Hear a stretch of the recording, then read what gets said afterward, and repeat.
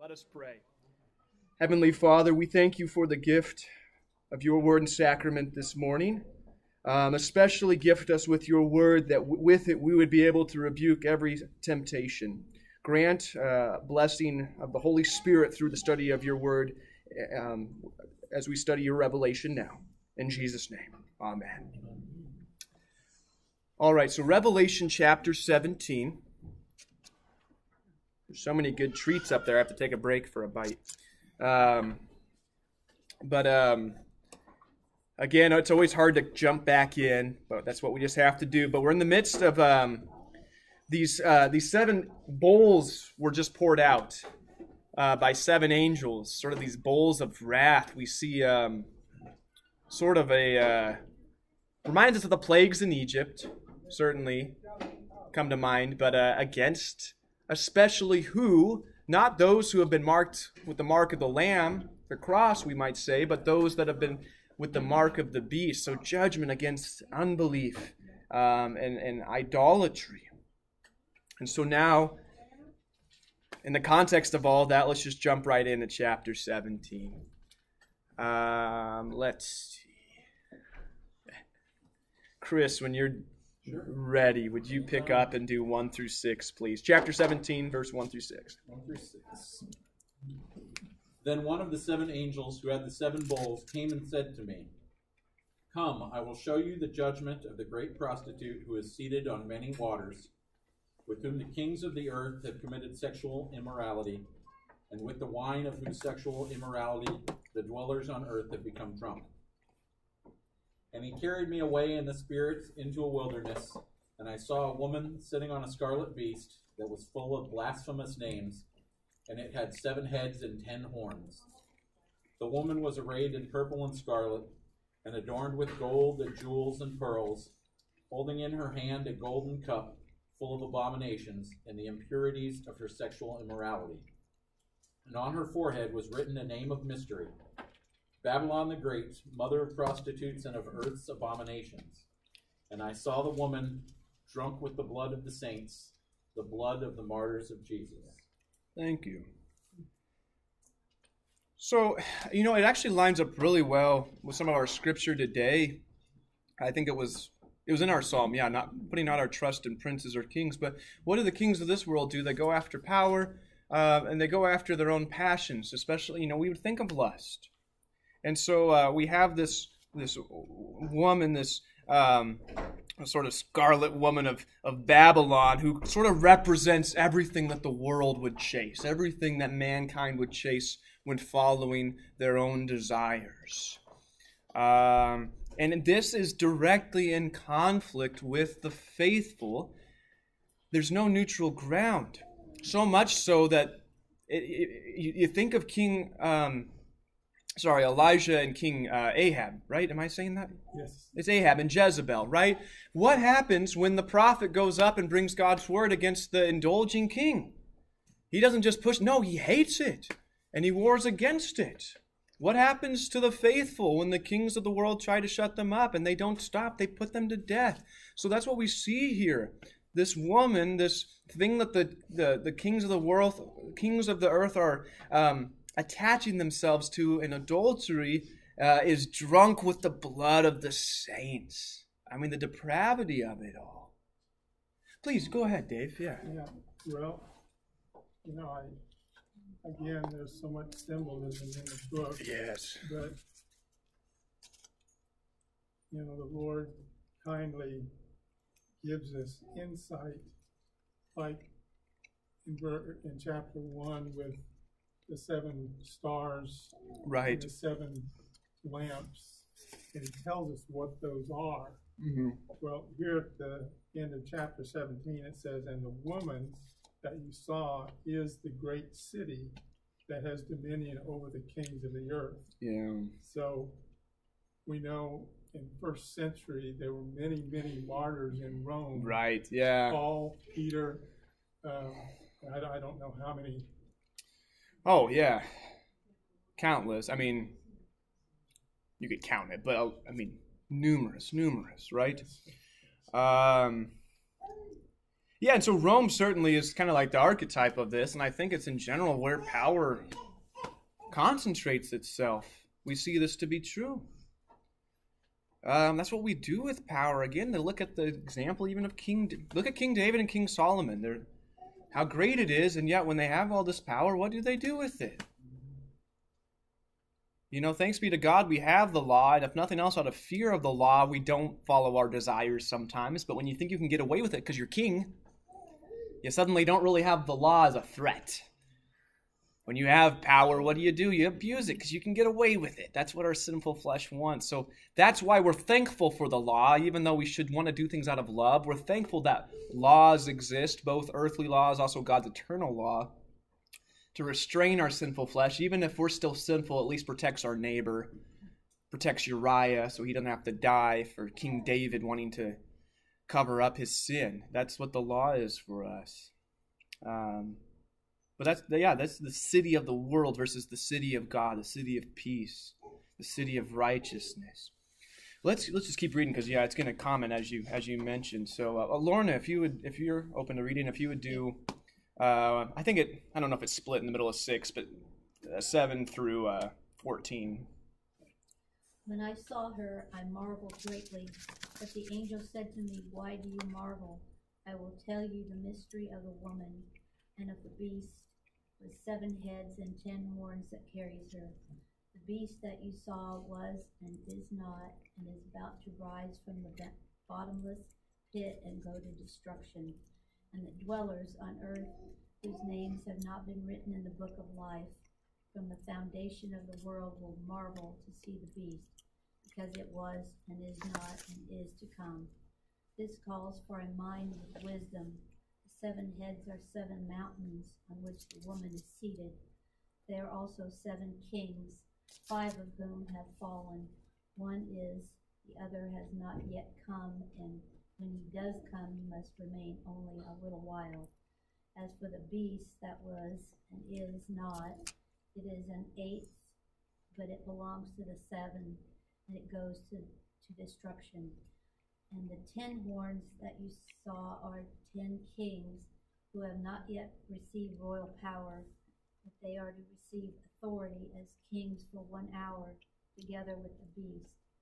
These are of one mind, and they hand over their power and authority to the beast. They will make war on the Lamb, and the Lamb will conquer them, for he is Lord of lords and King of kings, and those with him are called and chosen and faithful. I mean, that's all easy enough to understand, right? You got all of it. Yeah, kind of a lot there. In general, you can sort of see the thrust of what's happening. It's the particulars that are fascinating, right? Where it mentions these specific numbers. And you have all this language that comes up both about God in one sense, but also about these things, who was and is to come and whatnot, right? It's like, okay, what is going on here? And that's why it says that, verse 9, this calls for a mind with wisdom. But it does tell us some of it. The 7 heads are 7 mountains on which the woman is seated. Well, okay, that's helpful. I mean, it is and it isn't, right? But then 10. So the fact that there are 7 kings, 5 of whom have fallen, 1 is, and another has not yet come. So something yet to come. And as for the beast that was and is not, it is an 8th but belongs to the 7. Boy, so head-scratching, right? Comments, questions? Katie, and then I'll come to Dave. You can tell me if I'm wrong. Oh boy. Can I quote you on that? Just one time. The was and is not, it's kind of like what I thought of is, Satan has power, but in the end it's almost insignificant. Kind of like, right, well, it will not last, right? Yeah. It's also doesn't matter. Right, yeah, absolutely. I think there's a sense to that. Yeah. Dave, go ahead, please. Well, in the context of the book, yeah, we go back to chapter 13, and it talks about the beast, and it has a fatal wound to the head. right. And whatever organization or government or whatever that this comes out of, it seems like, you know, that this beast, it says he was one of the seven, but is also an eighth. Well, something happens, and I think it was that fatal wound. He was a king, and now he's the Antichrist. And I think that's what it's getting at. Yeah. That it's mind-boggling because, you know, it sounds like he died. Right. He had a fatal wound. Right. But he's come up out of the abyss, and I can't help but think, so you hear that language. To me, this sounds like what we know about Satan now. So the crucifixion has happened. He is defeated. Death, where is your sting? Death has been swallowed up by death. And yet, we also know right now, he still has some power and still is a threat to us. That comes to mind in all this. I think that's kind of, and it goes to Katie's point about, well, he was, and in a sense is not, and yet he is around. Yeah, it's tough to wrap the mind around all this, isn't it? And yet just kind of think plainly, what do we know? We know there's still the threat, but for us who trust, make the Lord our refuge, there is nothing to fear. He is defeated. It is a fatal wound. All of those last verses are really good, though. Verse 13. These are of one mind, all of these kings, the power, and they hand over their power and authority to the beast. They will make war on the Lamb, but the Lamb will conquer them. For he is Lord of lords and King of kings. Out of order for the Hallelujah chorus, right? I want to say King of kings and Lords of lords. And those with him are called and chosen and faithful.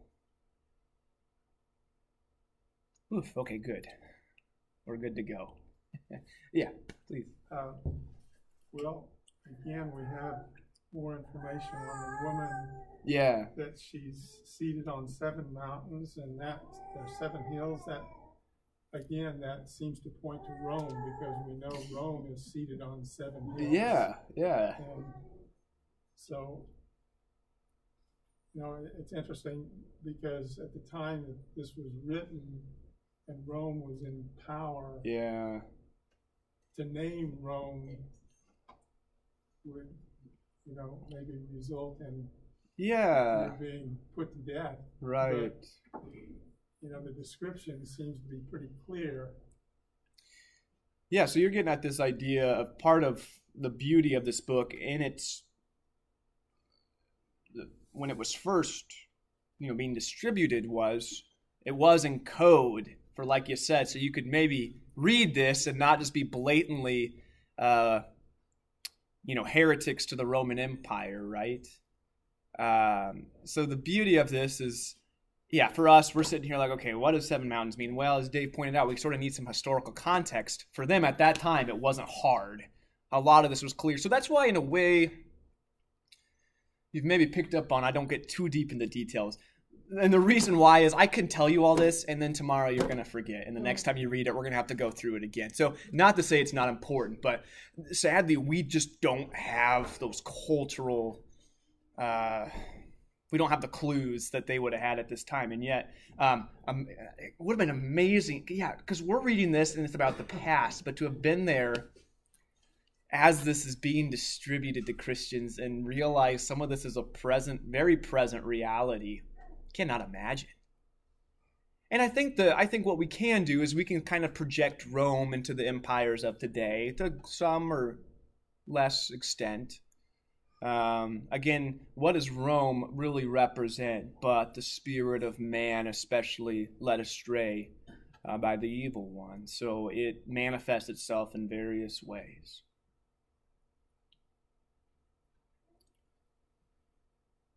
Just because it's short, I'll read at 15 to finish out the chapter. And the angel said to me, again, verse 15, the waters that you saw where the prostitute is seated are peoples and multitudes and nations and languages. And the 10 horns that you saw, they and the beast will hate the prostitute. They will make her desolate and naked and devour her flesh and burn her up with fire. For God has put into their hearts to carry out his purpose by being of one mind and handing over their royal power to the beast until the words of God are fulfilled. And the woman that you saw is the great city that has dominion over the kings of the earth.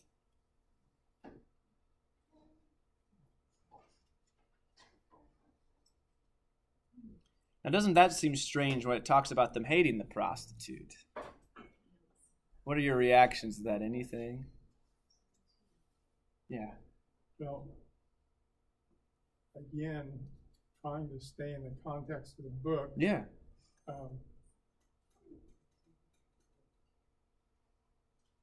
If, in my own thinking, Sure. you know, in Daniel chapter 9, we have the 70th week of Daniel, which is 7 years of tribulation. So that seems in the book of Revelation to be divided in half. For the first 3.5 years, the two witnesses are prophesying 1260 days. And then for 42 months, the beast has its power. And he is, you know, again, going back to 2 Thessalonians chapter 2. Yeah. He proclaims himself God Almighty, and so that he has no competition. He hates the woman who apparently is the center of a godless religion for the world. Right. And he wants no competition because he's declaring himself to be God Almighty. So he and the 10 kings that follow him destroy the great city, the woman, and that's all in accord with God's will, because God hates the woman as well. Yeah. Because of, you know. Yeah. Blasphemous names, you know, full of the abominations of the earth. Just horrible.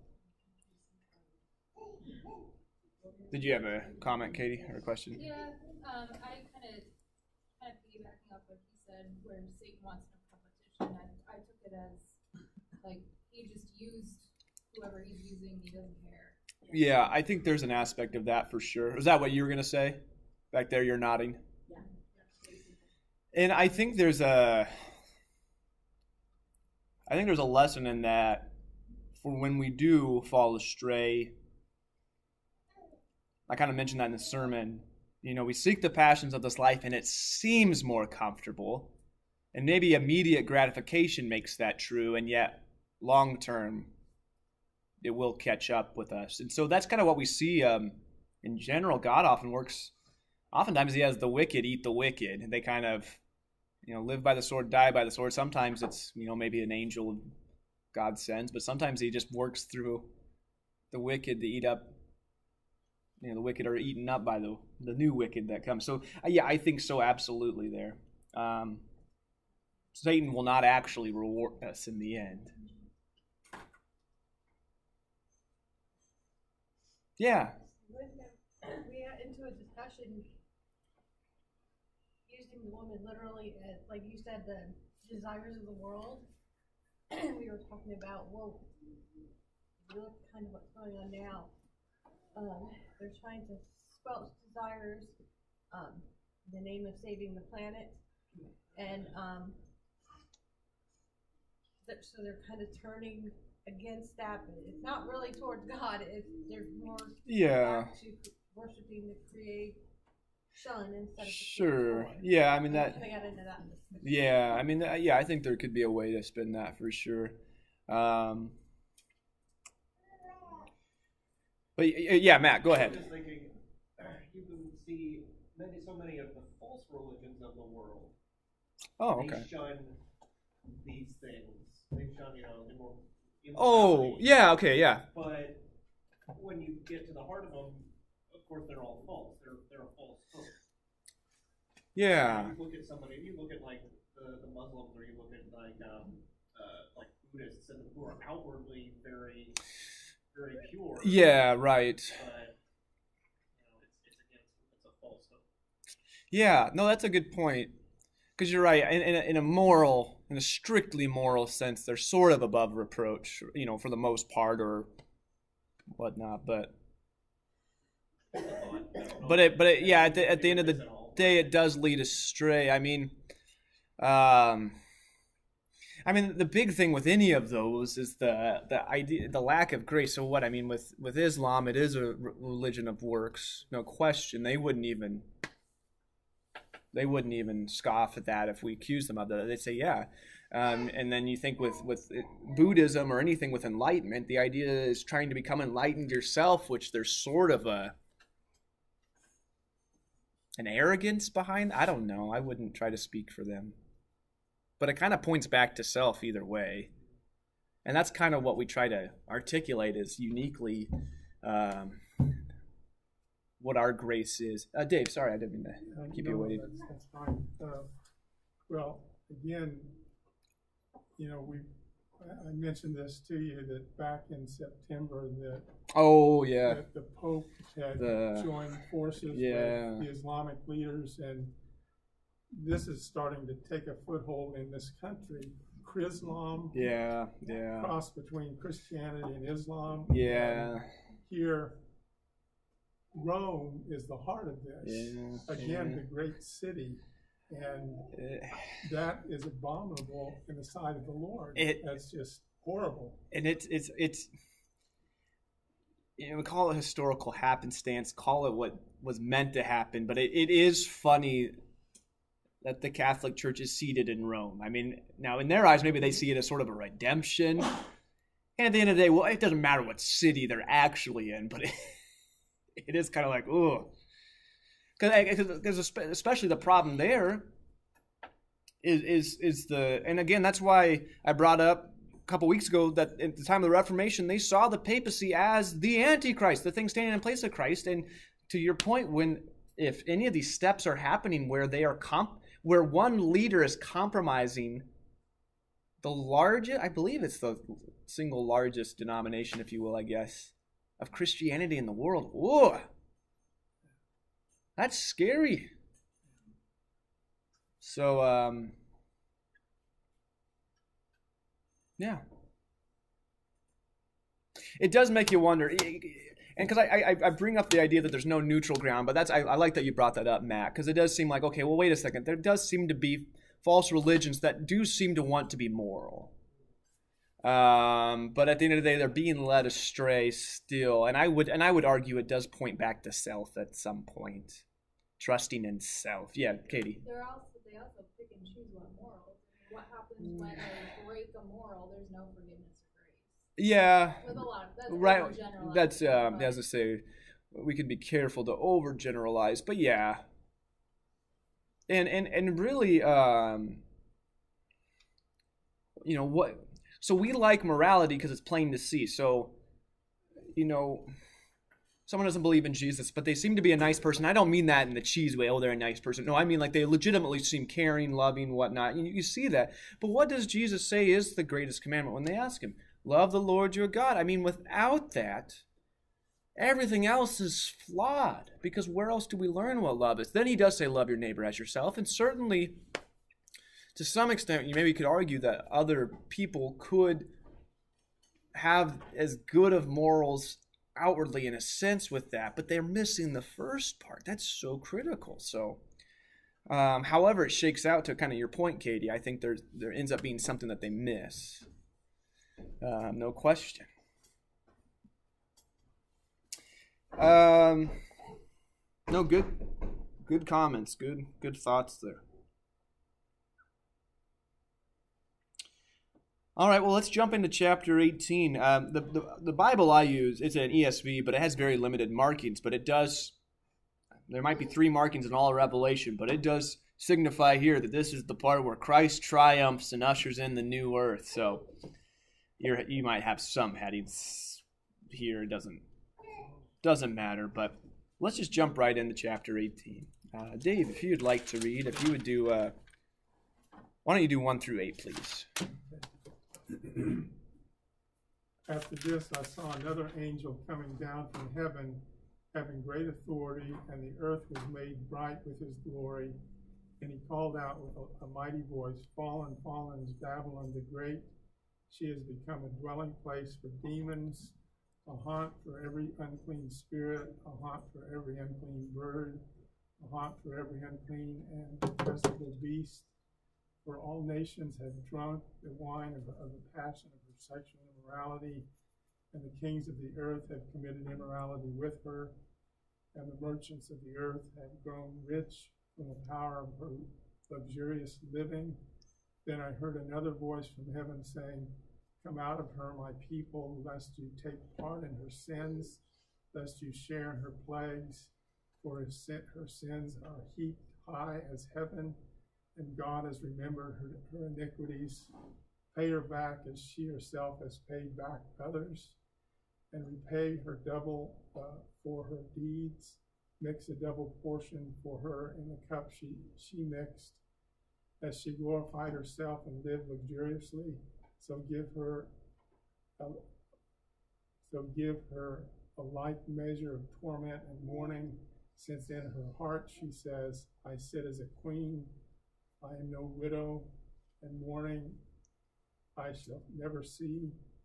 For this reason her plagues will come in a single day, death and mourning and famine, and she will be burned up with fire, for mighty is the Lord God who has judged her. Yeah, she's not having a good time.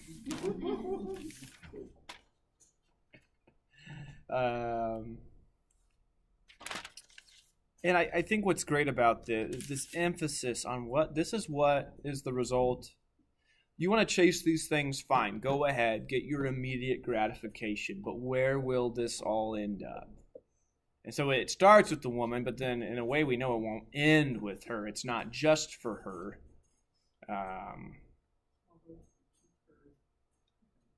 Yeah. Or if you used her and then you cast her aside, where do you think you're headed? Yeah. Well, I know when we went through Galatians, Paul was talking about the gospel that was given him by the Lord Jesus. And he said, even though we or an angel from heaven should preach to you a gospel contrary to that which we have preached to you, let him be accursed. And that would cover every religion outside of Christianity. You bet. Perversion of the truth. You bet. And that's abominable in the sight of God, and God says it's accursed. Yeah. So you're bringing that up kind of in light of what we were talking about before. Yeah. Absolutely. Yeah, the abominations of the world. Yeah. And God hates that. Yeah. Boy, you can imagine how easy it would be to fall for something like that, though. Well, an angel appeared to me. That's why we're warned. Because it happens. And it's not angels.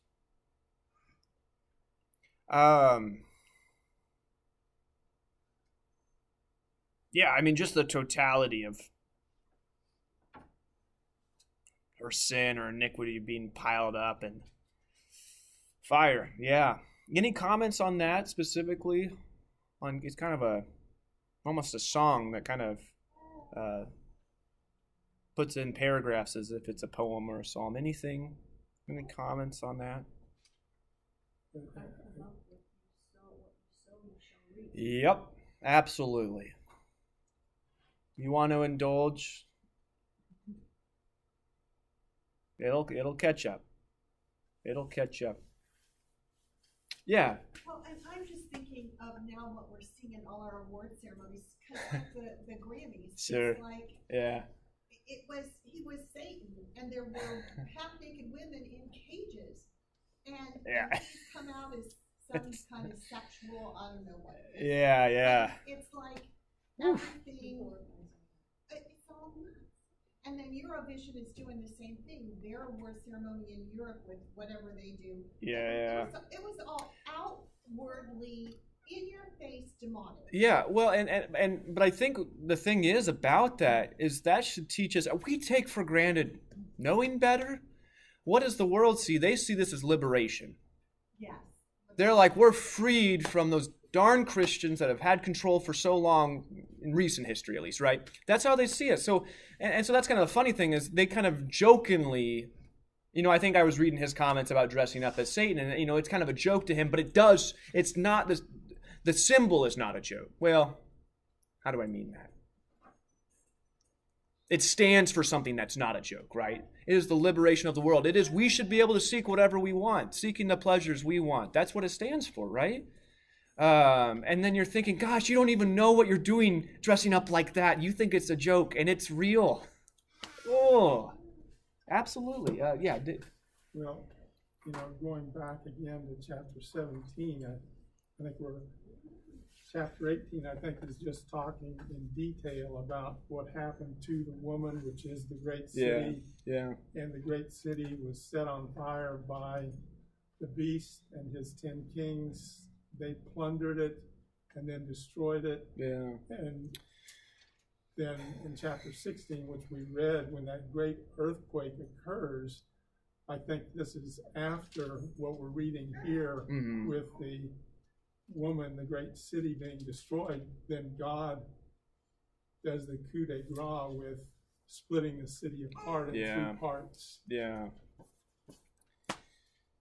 Actually, realization, kind of to the point you brought up, Matt, of, okay, well, there's these false religions, but they have morality. Well, actually, at times that's applied to Christianity. And by this, I mean, when it is preached not as the gospel in its purity, but as only morality. And the morality that whatever preacher or whatever church decides to focus on. And so in that way, I think we should embrace our responsibility of making sure we're preaching the gospel, because no wonder people are doing what we've described, because all they see is chains of morality of which they may not understand or want to follow, and they don't see the gospel. Now, that's not to say, I think some people hear the gospel and they do reject it. So that's not to say that people are off scot-free. But sadly, I think there's a truth behind it that people have seen Christianity only as something to be caged by. And so kind of this, in more recent times, this freedom revival is so appealing. And they even see it as good. They think it's good and moral. And so that's what's funny is because they're especially reacting probably more so to false Christianity, they then mockingly love using Satan. So you have people that want to oppose Christianity when it's being used, so you have people setting up churches of Satan so they can say, well, our religious freedom, that's what I've seen that for abortion. They say, well, if it's only a religious argument for abortion, then we're going to say our religion needs abortion to oppose it. And you're thinking, well, I get where you're coming from when that's when you think it's all about. Likewise, you see Satan used as a symbol mocking Christianity, but that's, again, the sad thing is they've only viewed it as chains, and they don't understand what they're now chaining themselves to. Ugh. But I think there is a responsibility for us in the church to make sure we're not setting up, that's stumbling blocks for people, right? When we're not presenting the gospel. A lot of people have been burned by the church in that way. And Lord have mercy on them, and Lord have mercy on us that we would not do this ever. Go ahead, yeah. I don't know if you've seen some of the news on the internet, but over in Ohio, in elementary schools, they're starting Satan clubs. Yeah. This is incredible. Right. This is incredible. It is, and I think that's kind of what I was getting at, where they're setting this up in opposition. And so whether it's, to me, again, the way I see it, Satan doesn't really care if we're worshiping him, as long as we're not worshiping God. Go after the woman of Babylon. Go ahead. If it leads us astray. So I do, that's just something I very much, as a pastor, but I'd encourage all of us as the church to make sure what are we standing for? Because I think that's how we answer the question Matt brought up about what if they are being good people, though? Well, but what are they leading people towards? Apart from the gospel, you're either headed for pride or despair. There's no middle ground.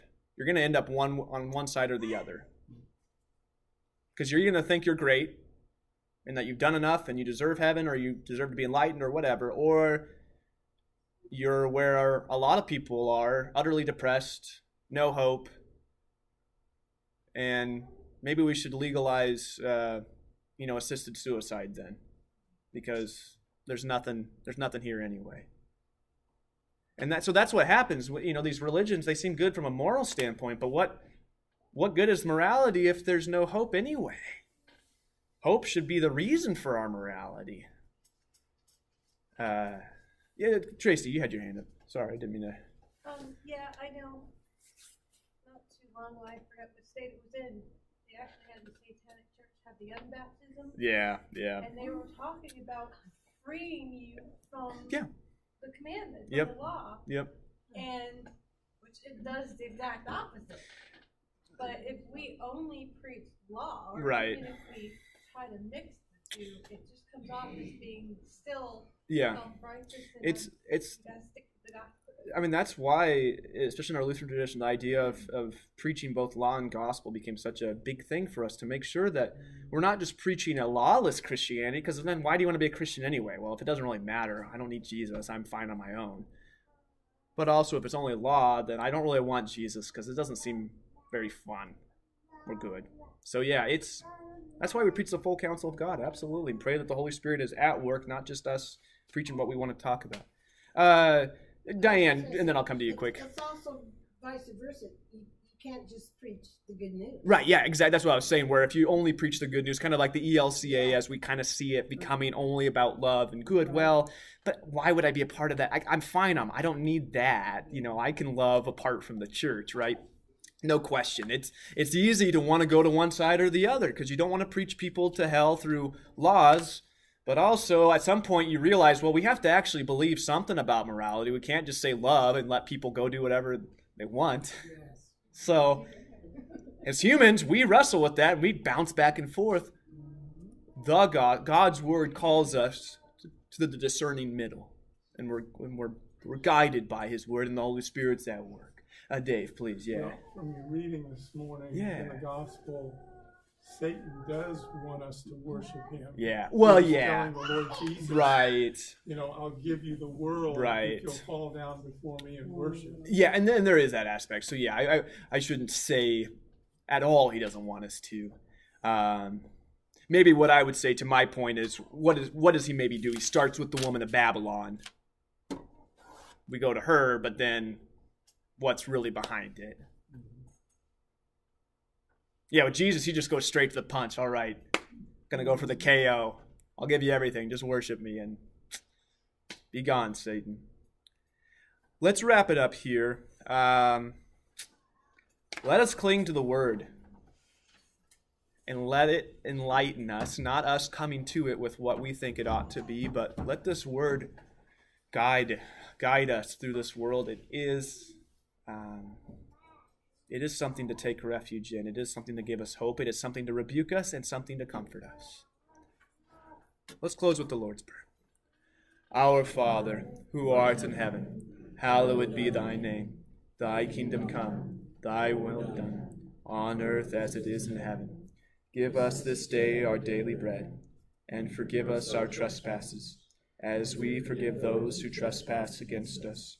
And lead us not into temptation, but deliver us from evil. For thine is the kingdom, and the power, and the glory, forever and ever. Amen. Thank you all. Great discussion. Thank you, Pastor. You bet.